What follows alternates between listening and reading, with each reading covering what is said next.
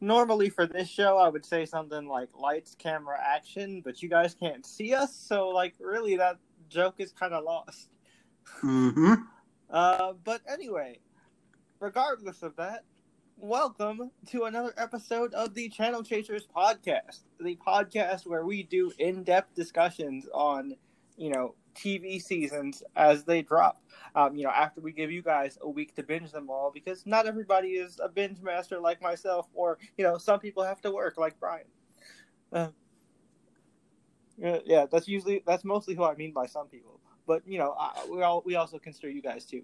But yeah, this week we are actually doing a show that we were initially going to skip, but then I was like playing around with the schedule, like just kind of looking at different options we had, and I was like,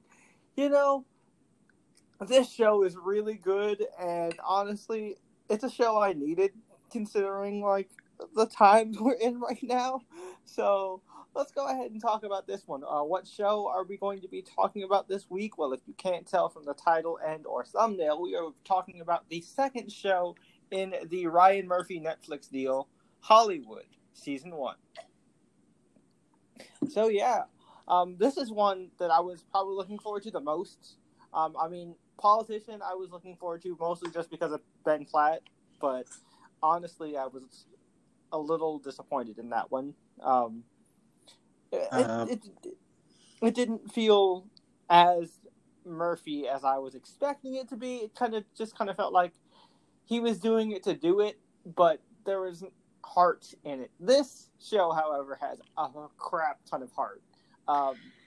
But yeah, joining him always is me, the sidekick. Oh yeah, my bad, Bryan. I kind of just jumped into the show. I botched our intro. That's okay though. We're doing it live, people. There are no outtakes here. But yeah, of course, Bryan is always here. I already I figured because I mentioned you, like that was kind of the intro to you, but my bad. Well, it's just you usually ask me a question, so I had something prepared for that. But anyway, here I see, doing swell. Yeah. So cat's pajamas and all that. So yeah, this is the second show in the Ryan Murphy deal. Mm-hmm. And this is the show I was looking forward to the most. Honestly, yeah. Mostly because like I saw the cast list and I was like, holy shit. Mm-hmm. I said the same thing about The Politician, but like, and Bryan hasn't watched it. But honestly, like I was saying before, it's not that it's bad. I don't want people to think that I think it's bad. It's just that it didn't have the same kind of heart that Murphy projects that I love have in them. I watched like the first episode or two. Mm-hmm. It felt like he was trying to almost create the magic that happened with Scream Queen Season 1. Wait, do you call that magic? Because I didn't. I liked it. It wasn't didn't like it. Well, I meant he was trying to go for like the similar like outside his normal feel, and it wasn't bad. It's just it was different. I didn't. Yeah, I didn't like. I didn't hate it, and like I gave it a pretty positive review on my original YouTube channel. But like after like sitting on it for a while, I realized that. Like, my problem with it was that it felt, like, kind of overly polished and produced, like, I guess is the word I want to use. Which is funny, though, because this is, like, overly polished because it's got the whole... But that actually is, like, it works for the world, Like, The Politician was supposed to be a teen, they marketed it as, like, a teen show. So, like, I was kind of expecting it, like, not necessarily to have a Glee. I'm not expecting every Ryan Murphy project to be Glee. But when you say teen show and Ryan Murphy, mm-hmm. I expect something, like, scaled back and, like, more personable. And this, it felt more like a production. The Politician felt more like a production. So mm-hmm. I like I was honestly still excited for Hollywood. Also, from what I saw, I know this is gonna sound weird, but it sounded like he was. It felt like he was trying too much for the message. Yeah, I mean, not necessarily. Yeah, and you know, that's kind of it's and funny political. You say, Be political. It's kind of funny you say that because I after finishing the show, I started looking up what people were saying about it, and obviously there's a lot of positive buzz about it because it's great, but there are a lot of people that were saying with Hollywood in particular that he was going too preachy and about a message. But I feel like with this one, this is the type of message we need right now, especially with the current state that Hollywood is in. And you could tell that he was actually trying to say something instead of trying to force something out. This is also, something that he actually feels, I feel like. This could be like a little preachy, but the fact is that the way that the story is set up, they can be a little bit preachy. There's like story precedence for them because they're making a movie. They're making a movie with a message, and so that like obviously the message is going to be portrayed not only in the movie itself, but in the people who are passionate about making this movie with a particular message. So like it's definitely got that, and it's got that like spark of Ryan Murphy magic that anyone who is a fan of any of his works knows, right? Like, whenever he's really into a project, and I mean, he's talked about this like ad nauseum about like, you know, you can definitely tell when he's into something and when he's not. And I mean, the most infamous and like first. Was of course Glee, because you know the unfortunate tragedy with Corey, and like the fact that Ryan and Corey were actually very close friends, and of course his unfortunate suicide, rest in peace, like resulted in Murphy just not really feeling the spark with the show, and so he kind of wanting to distract himself with his other stuff, and he openly admitted that he let other people take the reins while he focused on other things, and that he openly admits that the show was not good. As good, yeah. And as good during that time. And the show definitely suffered for that, and honestly never really recovered. But we're not here to talk about Glee. But I feel like that's the most poignant example, right? Because like you can tell from shows like Glee and like Feud, Betty and Joan, shit like that like Ryan Murphy has a particular love for theatricality and presentation. And this show definitely embodies that. And he's also a master of dialogue. You can usually tell when a Murphy project has like effort, like real Murphy effort in it, when you listen to the people talk. Indeed. And this show definitely has that. And it also has, like, some of Murphy's favorite people, But he's not overly reliant on his usual Murphy players. No, because that's the thing. That's when he's good. That's when he's good, is he gets people that he trusts and works with before, but he also gets new people that he's never worked with before. Which is what the most exciting part about this project is, because like you know a Murphy project is going to be decent when he brings in one of his heavy hitters from his like usual cast of character actors. I mean, he for this, one of the key figures just recently won an award for another Ryan Murphy project. Yeah, I mean, dude, like, look, Ryan Murphy knows if he one of the actors that he can get the best performance out of possible is Darren fucking Kress. Yes. And he got that with the assassination of Gianni Versace, which was absolutely phenomenal.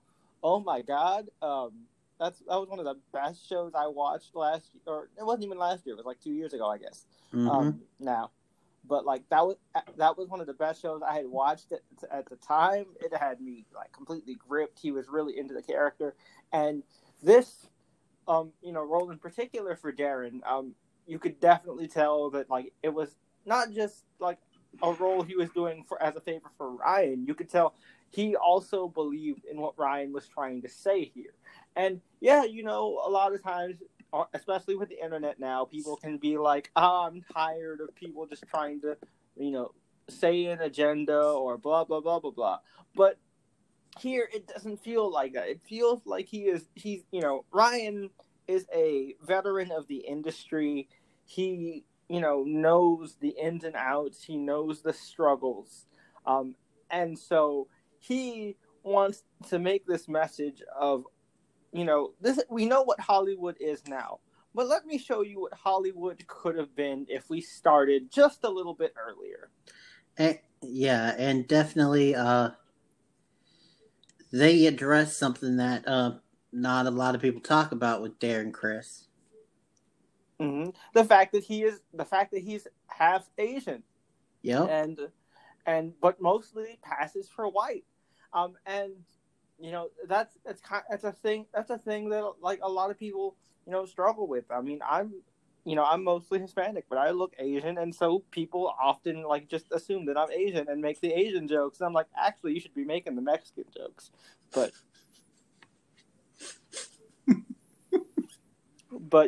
that's neither here nor there. So I definitely feel you, Darren Criss. Like, Filipino genes are mad strong, but like And the thing is, not only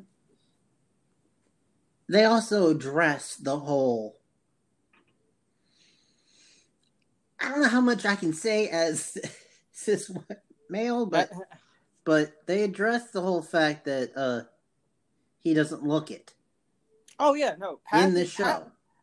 Passing has always kind of been a thing, especially within within Hollywood, right? Like most of the time, especially with mixed heritage actors, most of the roles you can get are what you can pass off as. And I mean, we even have recent examples of that today, of people who aren't even those races but can pass, and so they've gotten roles. Ronnie Hawk got the role of Olivia on My Block. Could not pronounce a single word correctly, was called out, and immediately killed off. Spoilers for On My Block season 1. And you also get the reverse of people who look like they could pass but aren't, and people assume that and that often happens with Asian people. Unfortunately, they cast Japanese people for Korean roles, or they cast Chinese people for Japanese roles, or things along those lines, because it's just like, oh yeah, Asian is Asian. I mean, the normal moviegoer who isn't of Asian descent isn't really gonna notice or think of anything about it. And even to go to a more modern, even though it was like 20 years ago, there was like within the Hispanic community there was a huge like uproar and argument when the Selena movie came out.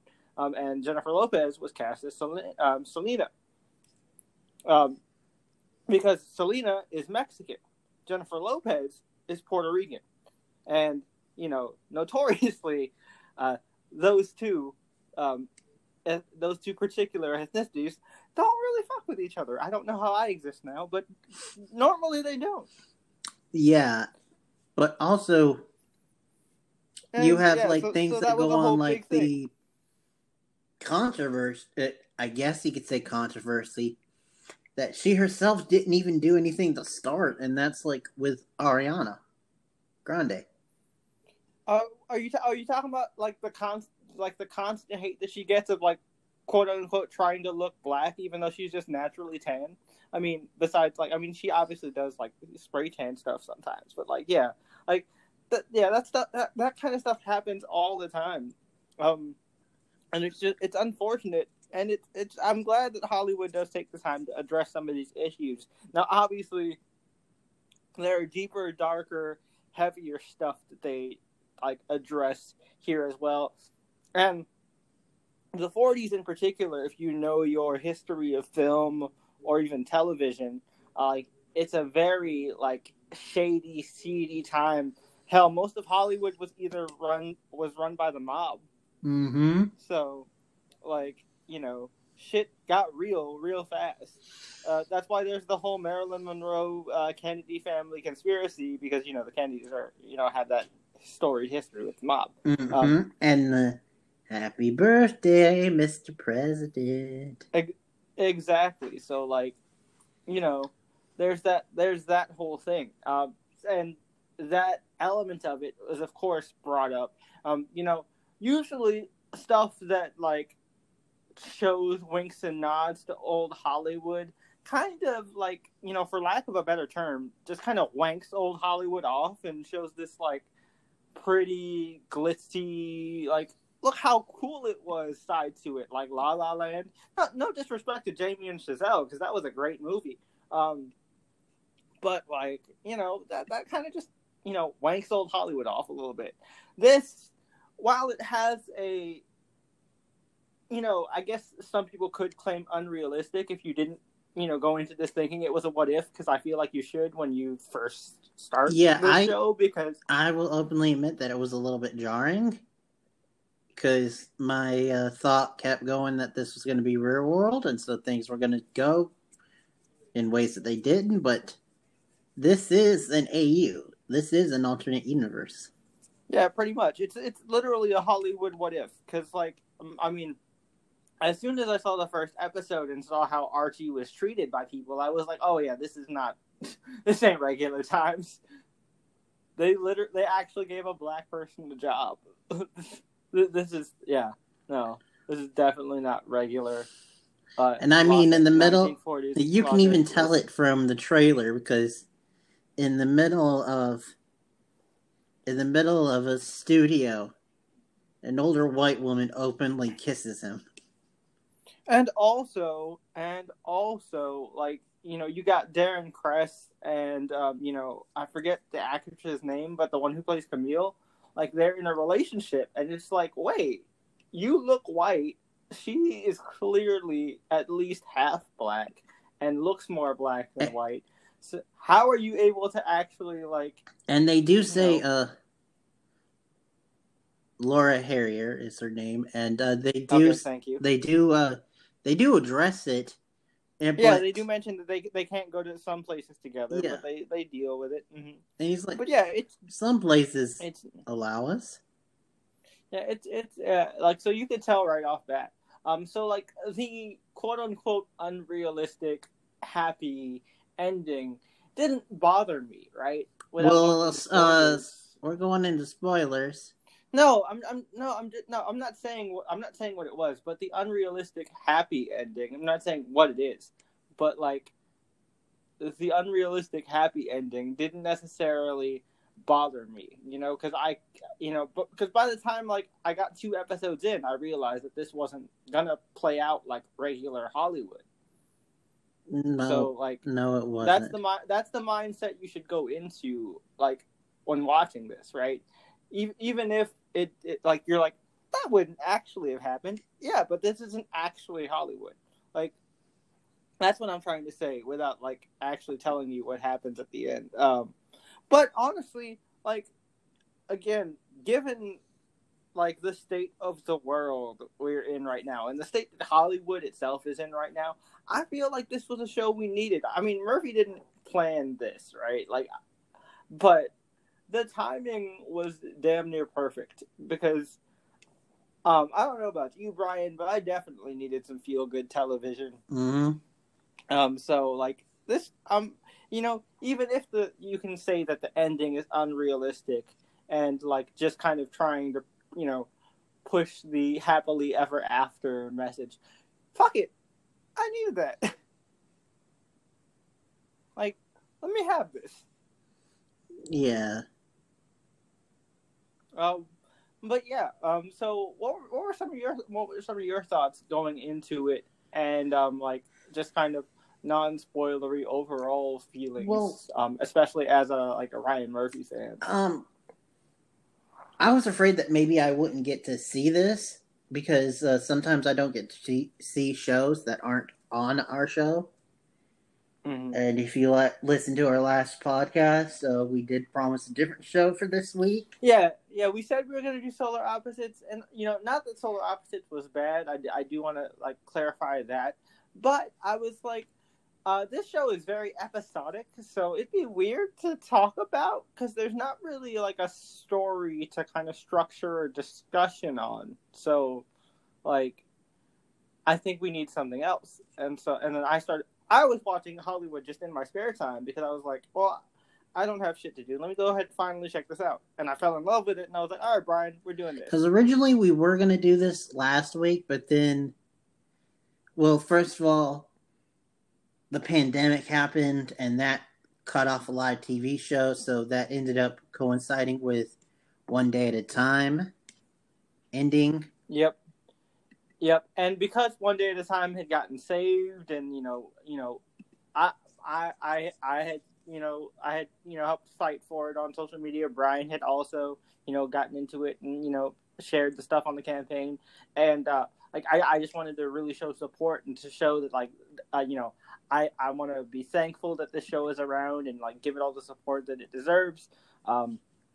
And also shout out to Mike Royce and Gloria for liking the podcast tweet. I don't know if you guys listened because there aren't that many plays on this one on the podcast side of it, but if you did, thank you so much. You guys are great, and thank you to all the ODAT fans because that show was a blast to talk about. But yeah, so I was like, all right, Bryan, I think we could do this instead because, again, episodic shows can be fun to talk about, but considering the format of our show, it wouldn't necessarily give us enough room to actually have a full discussion, right? It would just more be us reviewing individual episodes, and that's not what this show is. We have separate videos that do that. Yep. So we ended up deciding on Hollywood. So Bryan, back to you though. What were your initial thoughts as you were watching the beginning of it? Well, going into it, I knew right away, old school Hollywood, Darren Kress, Ryan Murphy. I knew I was gonna like it, and I knew.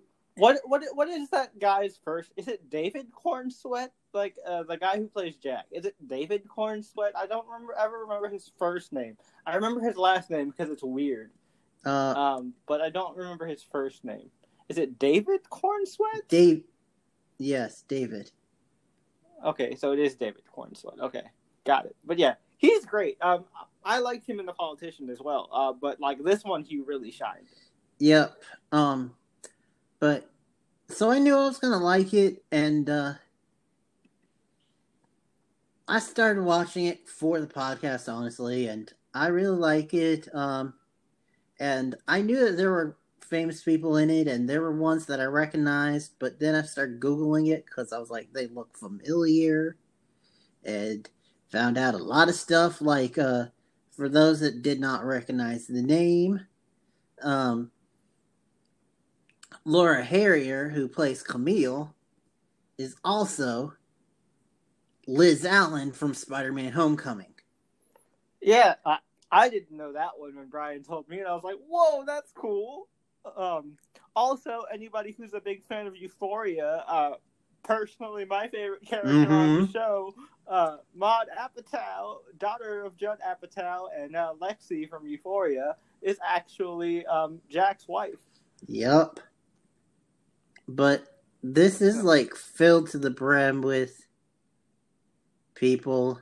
Top tier talent.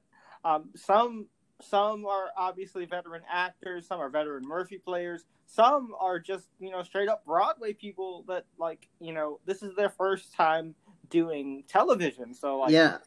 Yeah. More specifically, he's talking about Jeremy Pope, who... Yeah, the actor who plays Archie. Who, outside of this, he's done one movie in 2018, But other than that, he's only been on Broadway, known for mostly The Choir Boy. Yep, and he won a Tony for it. And yeah, Ain't Too Proud, another lesser one. But yep. But yeah, so it was cool to see him. Of course, it being Ryan Murphy, though, Jeremy Pope is gay in real life. Yeah. And so, but looking at all the cast, and it's cool. You even have, well, first of all, going to talk about the elephant in the room, the unexpected. Jim Parsons. Yeah, wow. Dude, oh my god. That guy, he blew my mind, man. Because I know he had done serious roles in a couple movies recently, but I hadn't seen those movies, so I had never seen him in serious roles before. So this really blew me away. I mean, this whole show itself was like an acting tour de force. Like, holy shit. Like, most, if not all of the performances, especially when they were in like movie mode, gave me freaking chills. Yes, and it was so weird though, because Jim Parsons still managed to make you laugh at a couple scenes. Yeah, but it was a more dark. Yeah, humor. like the whole Lana Lana thing. Yep, and he, he played. We know that Jim Parsons can play an asshole very well, but my God, like, this just proves to me that he could have been a great Riddler. Oh yeah, indeed. I can't wait to see what Paul Dano does with it, but oh yeah, no, but I still say he would have been great too. Like, but there's another elephant in the room with the whole show is they bring in real people and real life people as characters. Yeah, Hollywood actors like Rock Hudson, but also Jim Parsons, Henry Wilson. Yep. That was a real life person. He was a Hollywood talent agent who has been coined and known for helping develop the quote unquote beefcake craze of the 1950s. Yep. He's the one that really there are a lot of old school stories of him making them do these crazy grueling workout regimens, intense diets. I mean, you see it in the show where he straight up almost kicks a dude out of it, a client out of his office because he ate a burger, or he ate a milkshake, or he got a milkshake instead of getting a salad. Yeah. To maintain his figure, and he always had checkups every week for his clients, muscle measurements, shit like that. He was pretty intense. If you ever look up any old Hollywood stories. Yeah. He helped boost the careers of we were alluding to earlier, Lana Turner. Lana Turner, Rock Hudson, I believe Clark Gable for a little bit. Rhonda Fleming, if you guys know that name. A bunch of other big ones. I'm sorry if we're just kind of babbling off names of old actors, and you guys are either too young or just aren't into black and white movies. But let me tell you, man, this show itself was kind of everything I wanted it to be, because I grew up constantly having the Turner Classic Movies channel on because of my grandpa, and watching a lot of old Humphrey Bogart detective movies. The Maltese Falcon is a movie that I've seen probably 10 times. Thanks to life and my mom, I know several of Jimmy Stewart's old work.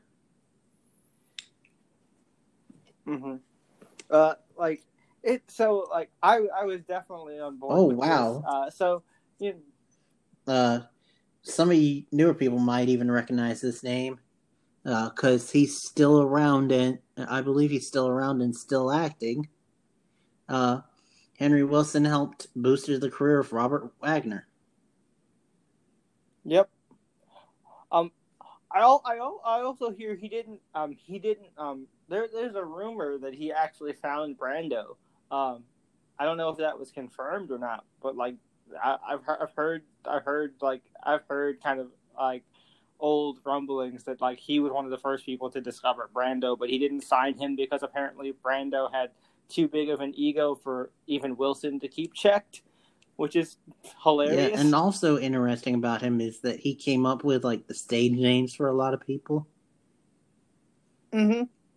And you see that happen with Rock, and other people. He even mentions so Jack Costello, another actor that is in the show. He's not an actual person. He's more of an amalgam of different like classical old Hollywood including actors, the aforementioned Jimmy Stewart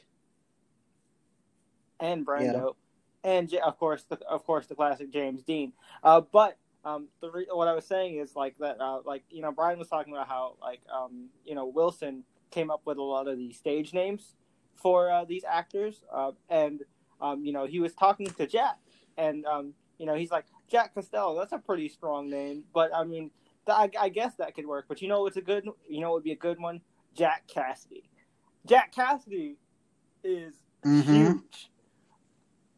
Like, I was like, wait, so does that mean he's going to become Jack Cassidy? And then it's like, no, he doesn't become Jack Cassidy. But yeah, like I thought that was pretty awesome. Yes, it was. But yeah, back to the cast though. One other thing that I want to point out is playing who you think is going to be a smaller character, but then turns out to be a pivotal character towards the end without giving too much spoilers away.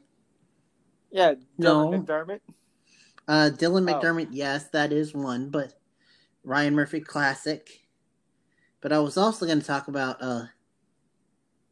Avis Amber. Oh yeah, played by the legendary Patti LuPone. Yeah, she was fucking great. Man, that was absolutely. She did a phenomenal job. Broadway legend. So yeah, before we go into details, we've broken the 30-minute mark. So I feel like we've gone non-spoilery enough. So now let's just talk about spoilers. Go watch Hollywood if you're a fan of old school Hollywood. If you like noir stuff. If you just want to see good acting, like on full display, go watch Hollywood. It is absolutely phenomenal. Oh yeah, totally worth your time. And typical Ryan Murphy fashion, it's great acting, but it's great acting from like all walks of life. Yep, and in typical Ryan Murphy fashion, the first season is always pretty phenomenal. Which I have been, at least on Wikipedia as of right now, it's classified as a miniseries. Yeah, so we don't know if it's going to get a season 2. I mean, it definitely feels like, without spoiling it, they closed the book on everything. But I think it could be I think it could be an anthology, and each, but we'll go into that in speculation towards the end.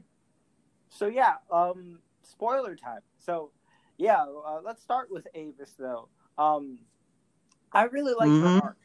I really like her arc because, like, at first you kind of think she's going to be an antagonist because, like, she's the wife of the big studio head, and she also has like a quick affair with Jack while he's a prostitute at the gas station. Whoa!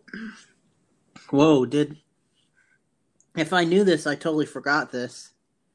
By the way, the studio head, her husband, is played by Rob Reiner, another sweet, like classic Hollywood person. But yeah, so her arc is really interesting, especially because we've said spoiler, oh, I know that. Her entrance as a character is very unique and different. Yeah, like I said, she has an affair with Jack while Jack is a prostitute at the gas station. And you think that she's just kind of like she's there, and she might be actually be a little antagonistic because also she like invites Jack with her a couple more times, and so like, oh no, she's just gonna get in the way of his actual, relationship with his wife, and she might like, like do all that. Well, also, they also talk about the whole fact of when they do get serious at one point. He's like, it's kind of taking me to this big place. It's kind of a big thing. It's kind of like you want to get caught. Yeah, and she's like, that's kind of and that kind of threatens his career some. But yep, but it also kind of bolsters it too because he gets noticed. And also, her character takes a twist when another character. Yeah. So, she gets put in charge of the studio when her husband ends up having a stroke and is put into a coma. Because he actually put in his will that she would take over. Mm-hmm. Mm-hmm. And so at first you think, oh no, she's going to be manipulated by a bunch of these like executives or whatever. But no, she actually has a really good handle on what she wants to do.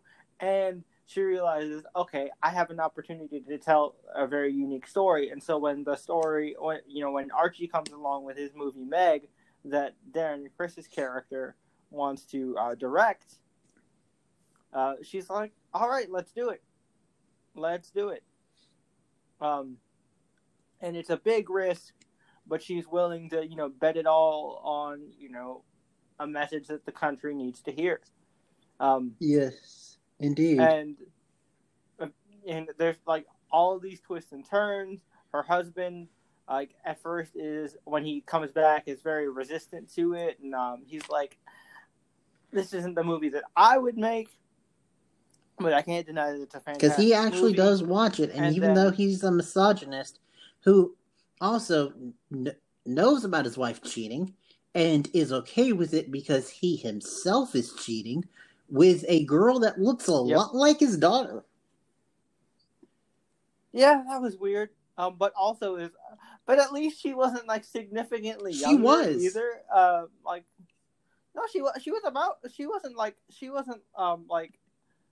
Well, I mean, she wasn't like Claire's age. True. She was. What I mean is, like, she was an adult, and not like some young starlet that was. Oh yeah, true. Like they had been having this affair. Oh yeah, that's right. I was mixing up two different characters, but yeah. Also, the mistress. Because I was going to say that I'm pretty sure the mistress was about the same age as Avis, because like they had worked. You're right. I was wrong. My bad. She's actually played by another Hollywood legend, Mira Sorvino, who won Best Supporting Actress for Woody Allen film, and like she has been in a lot of things like Mimic, a lot of 80s, 90s stuff. Although I'm pretty sure she doesn't want to be associated with Woody Allen right now. Yeah. Yeah. But she's she's like 80s actress. Really good. But yeah, so he's okay with her having the affair because he's having the affair, and he seems kind of not misogynistic, but just lazy. I would say very like lazy, ignorant, and also like afraid to take risks. He likes to play it safe. Which was kind of the issue in the 40s in the first place, was that like they kept making the same movies because like it's what's sold. You know, the sandaled sword and sorcery type, or type stuff, or like the biblical pictures, or war movies, or westerns, or hard-boiled detective stories. That's why you have so many of the same fucking roles. Like, even when you see Jack, like, at the lot trying to get picked for casting, all the dudes are in the exact same outfit because it's the exact same type of movie. But he actually does take the time and watches the movie and legit cries. Yep, and he admits that it's great.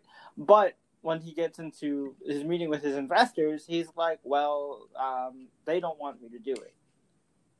And I don't, so I don't think I can. But then his wife talks to him about it, and he's like, all right, you know what? You're right. I'll do it. And if you are willing to give me a chance again, I'm willing to give you whatever. I'm you willing want, to restart the relationship, just so that we can start. And she at first was like, okay, but then. And she's like, if I'm going to go back to be in the kitchen and all, you're going to eat what the doctors tell you to eat. And then she's like, no, damn it. I actually liked having the power. Yeah. And it wasn't even in like an evil way, right? She wasn't just like, I liked, ordering people around. She was like, I liked actually having a voice. And that's kind of the message of this show in general. Like, everyone deserves a voice. And like when her husband realized that, he was like, okay, I'll let you, co-chair the studio with me. Unfortunately, he ends up passing. And you think, the next oh day. Shit. Yeah, it's it's just not going to go right. And then his like very misogynistic lawyer, his attorney ends up like taking the film and burning it.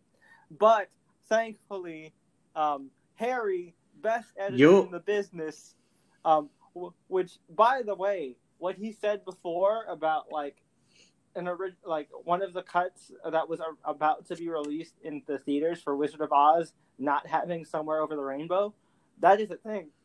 Yep. Somewhere Over the Rainbow was not originally supposed to be featured in the original theatrical release of The Wizard of Oz. Which, fun fact for you, you would think that, of course, being Ryan Murphy and all that of course he'd get an old school actor that everyone would know.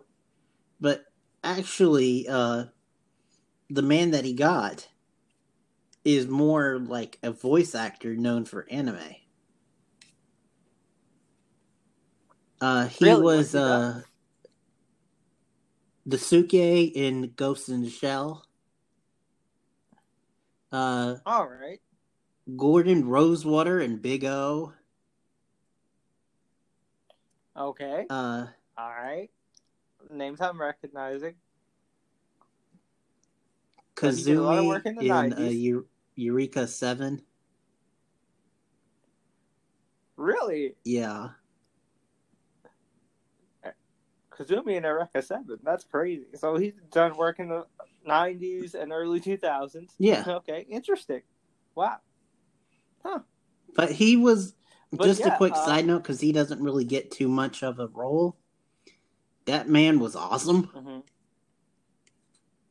He was great, man. Like, once he saw that Jim Parsons was trying to fuck with the movie and, like, try to cut out pivotal scenes, especially one that included, the actress Etta Mae Wong, who is an actual real actress. Who also, a lot of people say was very mistreated by classic Hollywood. Yep, and she eventually won a Best Supporting Actress, but many years later. So he was like, "No, I'm not cutting out the scene with Etta in here. No, like, it's important." And I'd love it though, because originally he wants to because Jim Parsons is his character Henry is all about like has this secret obsession with musicals and all that, and so he's like, I want to give this a big musical number at the end, and kind of. He wants to add a big number in the dream sequence. Which is ironic, though, because some TV shows and movies now do that. Like, I don't know if I want to say because it spoils it, but a certain show that we know and love even mentioned it earlier before. No. Oh, you talking about Legacies? One of the cast members is in this show. Oh, you talking about the Supergirl musical? I'm talking about Lexi and how that ends, and how that ends on like a questionable. Oh, I mean, is it a musical number? No, but the message like of and it was a musical number, dude. Mm-hmm. Was it? Because like I just thought it was like a dream sequence. Well, that's the thing is it questions things, which that's what he wanted. He wanted a scene that was like people would be like, "What the fuck?" and it. Yeah. Like, what's the fate of the character? Yeah, but to give him a little bit of credit, he did actually have a good idea. Because one of the questions he kept having while watching is like, "Well, we don't really know why she killed herself." Or why she wanted to kill herself. So, like people are going to wonder, like, well, why is she crying about not being part of this? I get you, but yeah, I'm just kind of adding to that part. It's like that, like he also, on top of trying to go for that weird over the top musical number, also indirectly added something. Yeah, but I do like it where he like first tries to do the musical number, and Henry just stands up and he's like, "I have been in this industry for so long. I've slept days." He goes. I've been in Hollywood for almost 40 years now. He drops names of starlets. He goes, I've had sex with insert name here in this very room. I've seen a lot of great movies. I've seen a lot of shitty movies. And Mr. Wilson, what you just suggested was the biggest load of shit I have ever heard in my all entire of your career. Ideas are the most craziest shit I've heard. Yep. And then, the last thing he has is when he, asks the question about, like, why she wants to kill herself. And then literally the intern, the replacement editor that he was trying to get to cut the film, he's like, well, it's because she felt like she was a part of this. And, like, she put all she had of herself into it. That's why she felt like she needed to end it all. And he was like, well, look at you actually, like, putting your brain to use. And then, like, Darren Crush was like, actually, that sounds like a good idea. But then the lawyer comes in, but I love it, though, because when Henry does save it, at first he goes off on, like, his tirade, and he's like, I lied to you earlier.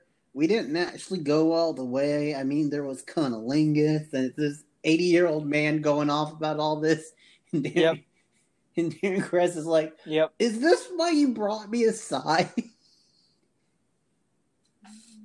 And he goes, no. But here's the thing.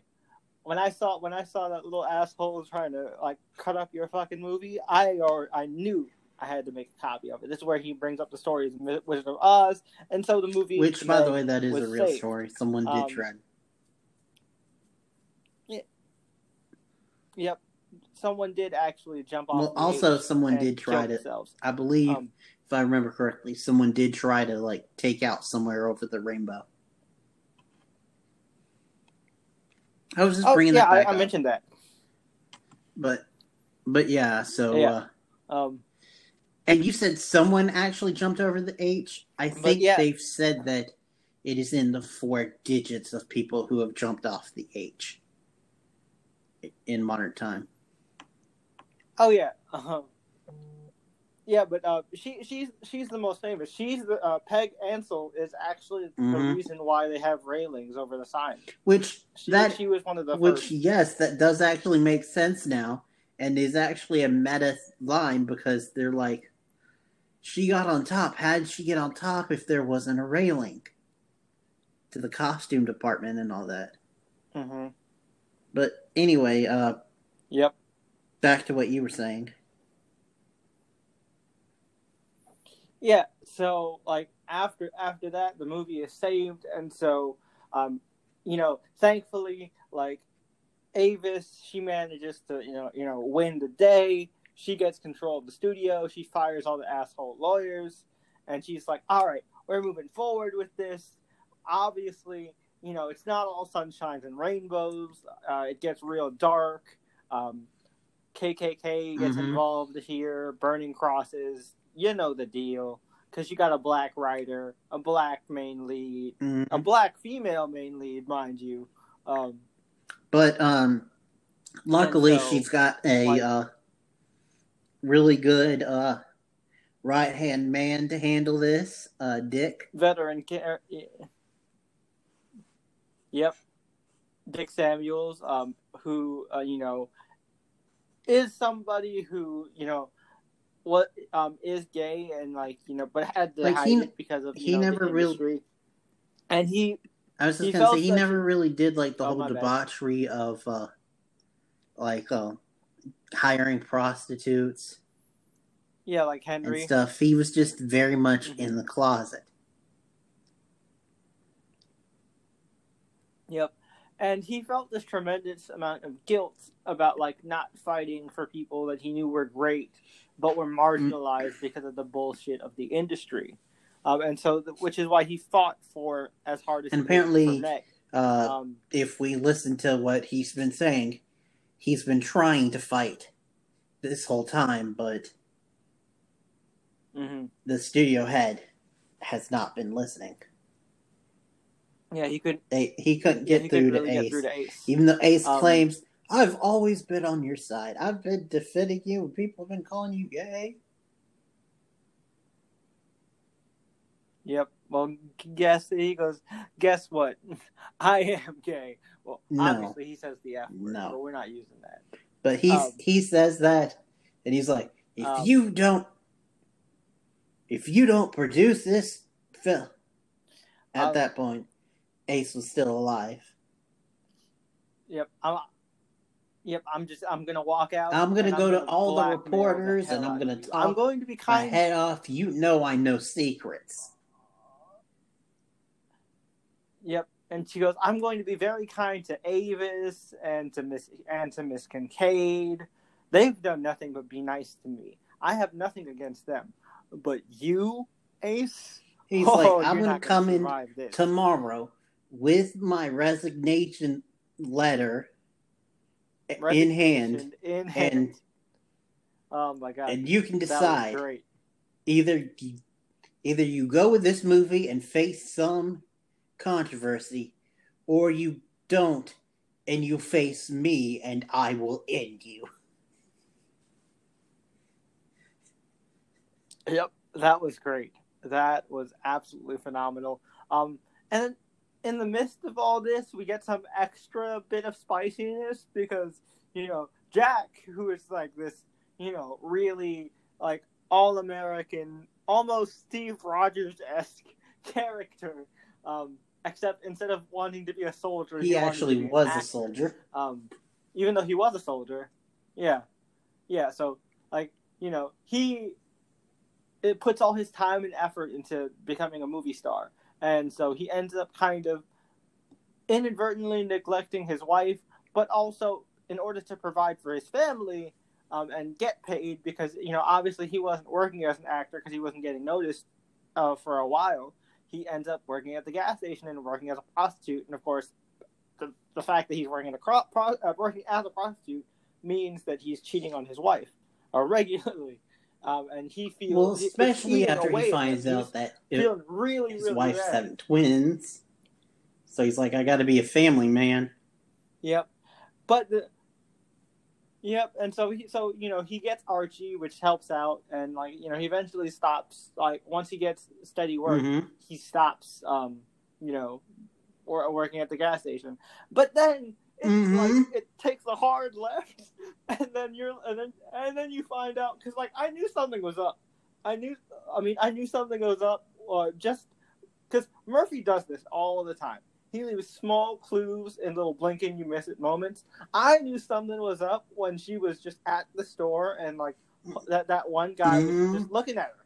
And I was but I thought it was just going to be like an affair. I'm keeping my eye on that. And I thought it was going to be like an Avis deal, right? You cheated. I know you cheated, but I also cheated as a until one day he notices something when he's out with the boys, and they get home, and she drops everything like a bomb. Yeah. So we find out that because at first I was like, okay, she probably was cheating on him in retaliation or whatever, which is still wrong, but I get it. But it turns out she was actually cheating on him even before then, and that the babies. No, it's like she goes on like a like I said, it's a bomb because it's like Yeah, because she has a whole sad monologue about how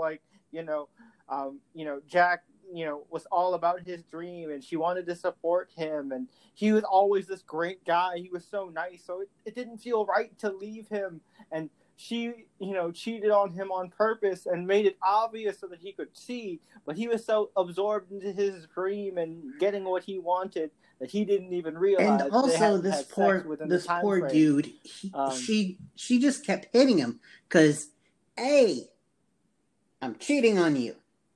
B, babies aren't yours. B, the babies aren't yours. C, I'm now leaving to move back. He's moving back home. The male equivalent of he's moving back home to run his family business, and I'm joining him. I'm going with our family. And I'm going with him. Mm-hmm. Yeah, and again, not to get super personal. I haven't been through this exact situation because it wasn't twins. But that's right. I've been here. No, that. Brian, I don't think you realize that, Brian.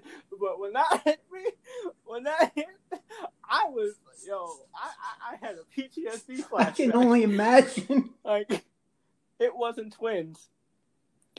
It wasn't twins, but oh my god, I had a PTSD flashback, and I was like, "Oh, Jack, I know how you feel." Buddy. It is, and she does this. He does this after he gets his dream and is starting to Yeah, and he's starting to come back. He goes, we'll get to go to the premiere. I'll get to show our kids the movie. And then to just pour salt into the wound that is in my heart right now. His wife is I'm sorry I hurt you. I'm sorry I did this, but I'm gonna see every one of your movies, and I'm gonna make sure I go on the premiere. And every time I see you on screen, I'm going to smile and think that maybe somewhere deep down I had a part in that. And he responds maturely, not like I did.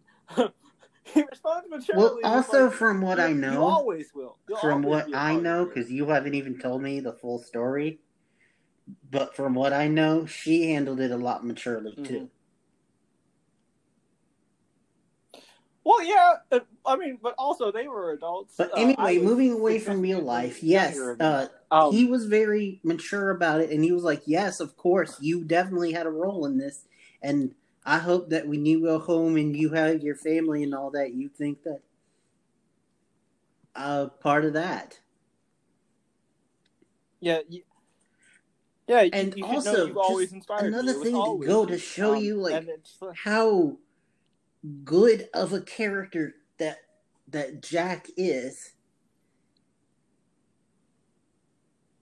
He was sad, But not but only like that, he was but like, as long as you're he happy, legit, fine. after his Go ahead. wife told him that not only did she have an affair, but the babies that she had are not his, he still went to the nursery when she had the babies to make sure that everyone was okay.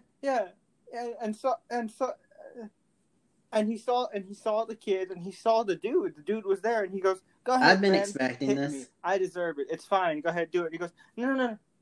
And he goes, "No. I'm not gonna hit you, but if you guys ever need anything, any money you need, just to take care of you guys or anything, just to get you on your feet, because I know you guys are, you're gonna be running a small business. If you need anything from me, anything and he's at like, all, the main reason why I came here you.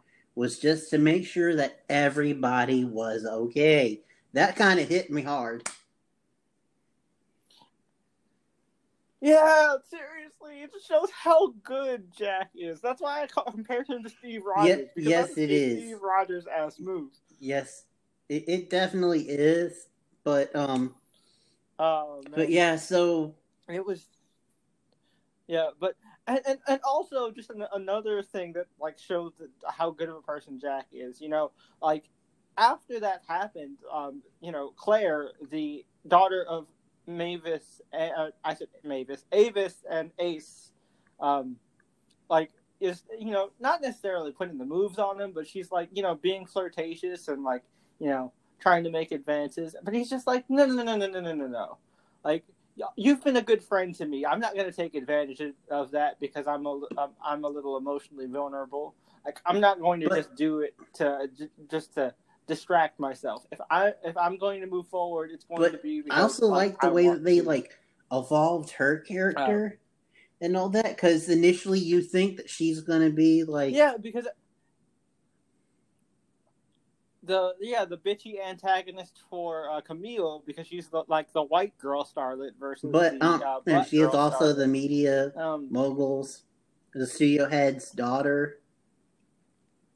Yes, but yeah, exactly. But you find out that she changed her name so that she wouldn't be associated with them. And also, one other thing that I think is really cool, and definitely we're getting into spoilers, so yeah, we've already gotten like half an hour into spoilers, so I think it's really cool that she initially, in the beginning of the show, hits on Jack because she thinks that he's going to get the role and that he could help her get the role. And so she's just hitting on him for self-gain. But then, as it goes on, she realizes how much of a good... She sees how genuinely good he is. And she's just like, no, I actually And they actually do end up getting together. And I think parts of Jack's goodness rub off on her because at first she's a little catty towards Claire, but towards Camille, but it's not even a race thing. Mm-hmm. She's catty because she is competitive for the role. But then when she realizes how good Camille is and how like nervous and hers, how like nervous and scared Camille is. Camille, she purposefully botches her. Like she's starting it, and she's really good. So that like they don't. But then she's great, and then she looks and she sees Camille over there just shaking, and like there's no way. And she even has like she told her like a Hollywood trick to make you cry.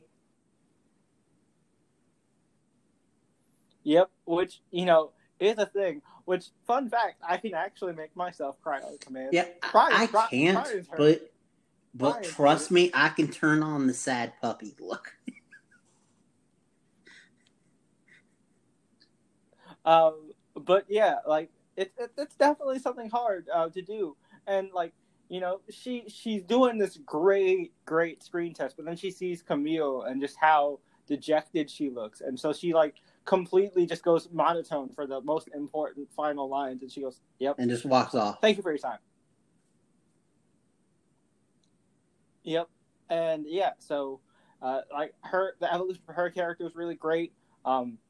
I loved the dynamic between Camille and Darren Kress. Mm-hmm. They get into that really important conversation about, like, you know, Darren understanding what it's like for Camille to have to, you know, be judged by the industry, but also not completely understanding Mm-hmm. because he looks more white. So, like, and also he has and also his journey of, like, the fact that he wanted to do his passion project, but realizing that he had to do this film first, mm-hmm. and all of that, and then realizing that this film that he chose is actually gonna, like, say a message too. Yeah, but also I just love how they have that race relationship, but then there's, like, never, I mean, that race conversation, but there's, like, no help. There's no, like, oh, they're gonna break up. Yeah, and no, they're a very they're honestly a very cute couple, and a very realistic one too, because they fight. Yeah, but that doesn't mean just automatic. It's a small thing, but I love the moment where he tells her that she got the role. Full on suit. Yeah, full on suit with his clothes on. Yeah, he gets into the tub with her to tell her. Yep. Yeah, take that, Henry Cavill and Amy There's Adams. No, like, slow, sexy thing of him taking off his better clothes. Bathtub scene. No, it's just really funny, and it's just a nice, like, you know, moment of levity. And Ryan Murphy is, like, one best in the business at balancing serious moments with moments of levity. That's definitely this show. And yeah, that's what this show really embodies, and it's one of his best. Honestly. We talk about like character growth and all that. We do have to mention the whole thing of Henry. Yeah, Henry. Now, I'm glad he doesn't get a redemption arc per se, but like. He realizes he gets a semi-redemption. His actions and kind of, but it's not a full redemption arc. But he kind of it's more of like a. Well, they also do the 1 year time jump where he's more. But you know, if I'm being honest with you, the dude who played Rock Hudson, I really didn't see too much of the character. I mean, I know Rock Hudson, and I know he's a legend, and I also know that the guy looks like him. But there was not too much to the character of Rock. If anything, he was more of someone to bounce off of for both, not just Henry. I will give him this. Archie as well. 2 moments, I was like, "Bravo, dude!" Oh, his monologue to Henry. Also before that, when he tells Henry time jump at the end, and he's like, "I don't want to be like you. That also. You are an awful person, and everybody knows it." Also, I love the genuine friendship between Rock and Jack. He's because it's because usually you see behind the scenes in Hollywood, it's they pretend to be friends, but really they hate each other. He's like, no, honestly, man, which sometimes I hope you do well. This is gonna be weird to say, but hopefully it goes in. Hollywood's portrayal of Hollywood always has them at their throats. But if you see sometimes with movies and TV shows, the actors get along like a family sometimes. And it's less marketable to do it that way, but it's more realistic that way. And yeah, Jack is a very, seriously, because he's Steve Rogers. When it does go to the whole Oscars, he loses the Oscar, but he loses to a dude who played Santa. And which fun fact, Miracle on 43rd Street did win the Oscar that year. But yeah, and he's like, I lost to Santa. How could I be mad? Yeah, I lost to Santa Claus. And it's just like, if I had won, I might have stopped believing in him. Goes to show you what kind of character Jack is. Again, Steve. That's why I also say Jimmy Stewart, because Jimmy Stewart was kind of like that. But aw shucks, Mary. And then like, oh man, like the part where he reads his Oscar speech to the crew, and then he proposes to Claire. And I love it though, because right before he does, oh my God, he's like, I swear I would have done this if I had won on stage. He's like, yeah, I would have done this in front of everybody. I love that. The Oscars was so well done. Like I said, like I alluded to earlier, it's not necessarily realistic. This definitely wouldn't have happened. But this show is all about what would happen if Hollywood actually. Which, by the way, we can't talk about it too much because we're running short on time. But we do have to at least give a nod to Queen Latifah.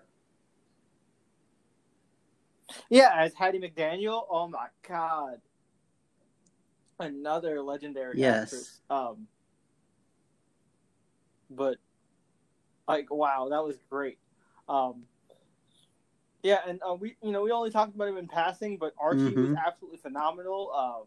Talk about a breakout star. Like we said, he's only been in one movie, and other than that, he's only been on Broadway, which not many stage actors can do as seamless of a transition. Indeed, like he was amazing in this show.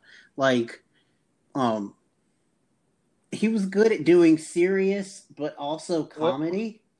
So, like, Marvel, maybe pay attention. And man, when he gave that speech to Avis about like what he was gonna do at the Oscars with Rock, so that she wouldn't be blindsided, the fact that he had that much respect for her because of the fact that she believed in him and all that, loved all that. I love that Avis, kept him on, and also on. Quick note. Because we mentioned him briefly earlier, Ernie. Yeah, Ernie. Yeah, Dylan McDermott, absolutely phenomenal. It's another message of this show is it's never too late to follow your dreams, and as someone who discovered what he wants to do with his life later in life, I definitely appreciate this message. Especially when this type of thing is always an uphill climb, whether you're doing something as big as trying to become a movie star, or something as small as making a living as an and also like the way that they evolved his character, like you thought he was just a pimp sleazeball, but then you see like once the guys actually like start paying him back, and he realizes that it's not too late. And he even gets with Miss Kincaid. Yeah, that was pretty sweet. Last bit I want to do before we run out of time is kind of just talk about what I think. Because this easily could just be a one and done. It definitely feels like the story is over, at least with this crew. But I would love to see this be explored as an anthology where they do different decades, focusing on different genres, different types of movie stars, because the movie star has evolved, over time. And I would like to see how this alternate Hollywood takes that evolution of the movie star. Like the whole classic horror movie era might be cool to see. Mm-hmm. Exactly, like the 60s, the 70s. Like the 80s was the real rise of the teen star. Your Molly Ringwalds, your Elizabeth Shue. Indeed. That type of thing. So that would be very It would, and just to see, like, the different eras and, like, see actors that we know, especially Ryan Murphy actors, like maybe even some that he doesn't even work with that much anymore, or you don't know. Yeah, I think that would be great. But yeah, so that's pretty much it. Let's quickly go into plugs. We have approximately 6 minutes left, right? Brian. But anyway, 16. still plugs for me is not much. It's 90 minutes. I was not having a great day on Monday, so I didn't film Legends, and I really don't think I did anything this week for YouTube or Vlaire. I'm sorry. But hopefully tomorrow, as of recording this, I can cover at least the Supergirl finale. Oh yeah, do the Supergirl finale and pick up Legends again. Maybe do a couple other things. I'm even thinking of ideas for Lair. And if I catch up with Katie, maybe do that. But if I catch up with any other shows, I might pick them back up. But yeah, this whole pandemic time has been kind of a little rough on me. And this last week particularly was not a great week for me. Mentally, physically, won't go into it here, but I'm better now, and hopefully future's brighter for what's to come. Now off to Jay. Yeah, so honestly, there isn't anything for me, like literally, because Vlaire has been under maintenance and been buggy, so I literally haven't been able to upload. I have a bunch of stuff in the can, but I haven't been able to physically upload because the site's been glitchy. But luckily, they're under maintenance right now, and hopefully by Sunday, they've estimated that they can get the kinks Knock fixed. On wood. But we'll see. Hopefully so. If we are back by Sunday, I'm gonna put out the latest Rick and Morty episode, the DuckTales episode I have in the can, already recorded. I have a bunch of stuff already recorded, but I don't know if it's too late to put them up because they're like a week old now. But we'll see. I also have plans for an upcoming new series that I'm going to be doing on Vlaire because HBO Max is dropping in a couple weeks, and I'm going to be revisiting one of my favorite shows because there's barely any TV on right now. So I'm going to take a trip down nostalgia lane for one of my favorite shows of all time.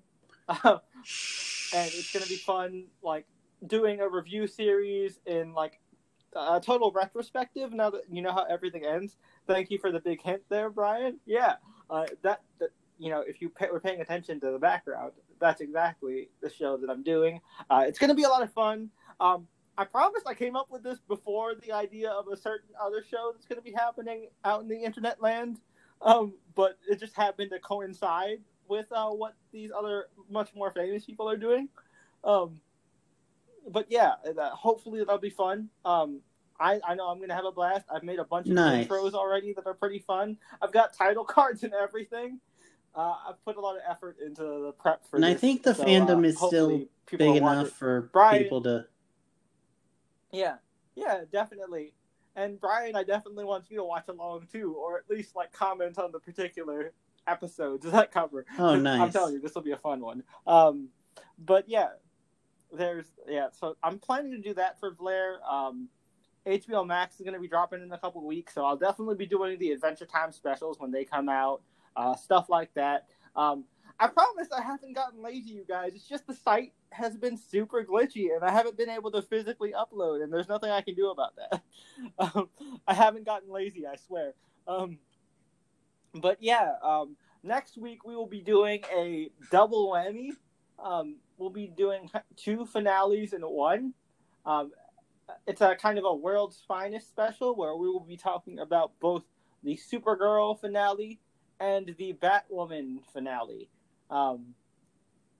And so that'll be a blast. Both shows have been solid. One started off extremely rough and dramatically improved in the end. The other just kind of remained consistently solid. No big improvements, no big dips. What are you talking about? Supergirl. Have you seen the latest Supergirl though? The latest one I haven't seen the latest on another level and has me really excited for the finale. Interesting. But yeah, if you guys are wondering if we're doing Flash, we're probably not doing Flash. Unfortunately, that's just also wonky schedule. Not the Flash was bad. Yeah, the season itself isn't entirely over because they're doing a 3-act structure. So we're just gonna wait for the full season to finish and then cover it. Also, just for a little teaser, after we do the Flash, or not the Flash, after we do the Supergirl Batwoman episode next week, we will be doing an episode on She-Ra and the Princesses of Power's final season, which I think, Bryan, you have to watch the season beforehand also. But that'll be fun because I don't want She-Ra to turn into our Voltron and we end up completely skipping it because we actually covered the first couple seasons of She-Ra, so I want to finish it out. So look forward to that. And in case you guys didn't know, little behind the scenes real quick, Voltron, we kept saying that we were going to cover it with a new season, and on YouTube we'd get comments about people asking us if we were going to comment it, but then other stuff kept getting in the way. Yep. I ended up watching Voltron and not liking it, so honestly we kind of dodged a bullet. But anyway, yeah, so hope you guys enjoyed our discussion on Hollywood, and we hope that you will come back for our Supergirl Batwoman discussion and our future episodes of Channel Chasers. Thank you guys for listening. Thank you guys for watching. We appreciate you. Links to my Blair are in the description, as well as Bryan's YouTube channel and his Blair as well. So check those out. But until next time, we'll catch you later, kids. Don't let your dreams just be dreams.